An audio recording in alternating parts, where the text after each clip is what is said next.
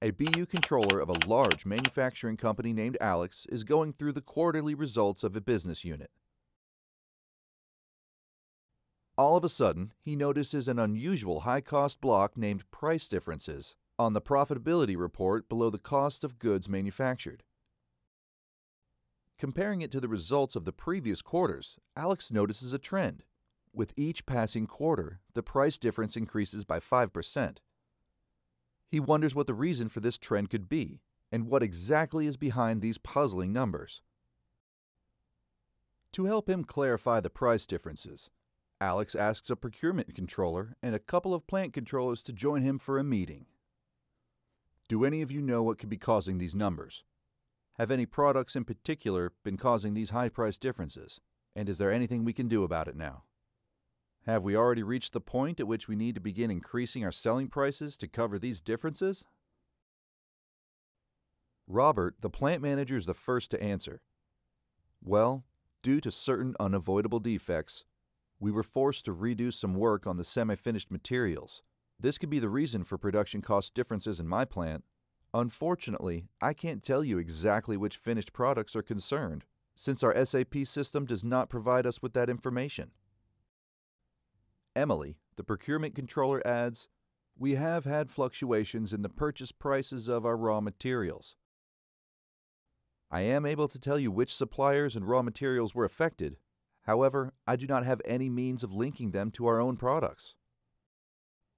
Bert, another plant controller, suggests getting in touch with SAP experts to check whether they will be able to retrieve this information from the system.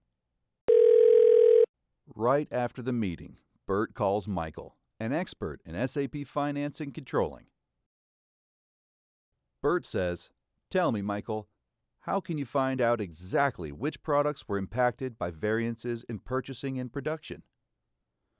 Michael replied, "Bert, I'm afraid you can't find that information out very easily, as your product costs currently only include standard costs without any variances.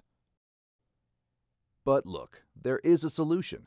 The SAP Material Ledger can help in the allocation of all variances to cost of products, work in progress, and stocks. Let me explain how it works. Currently, the cost of our products is the sum total of the standard cost of consumed materials and labor.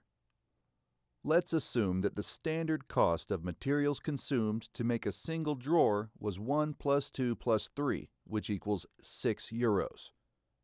And for 6 drawers, it equals 36 euros.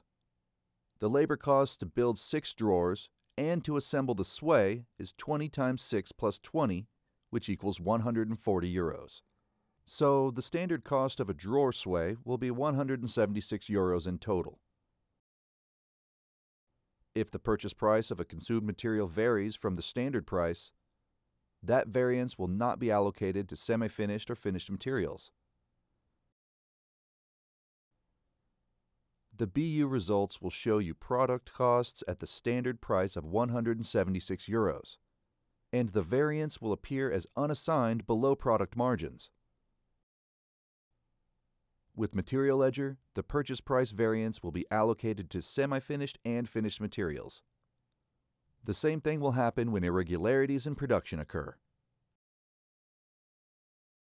The standard product costs will be reevaluated in consideration of all variances, and the actual product costs, including these variances, will appear on the profitability report on the product levels. Let's summarize. With Material Ledger actual costing, variances are allocated to products. Gross margin is inclusive of all actual direct costs.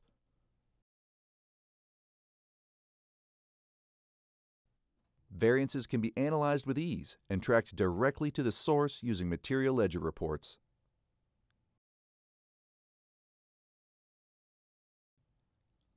Alex is so excited. This is the exact solution he's been looking for.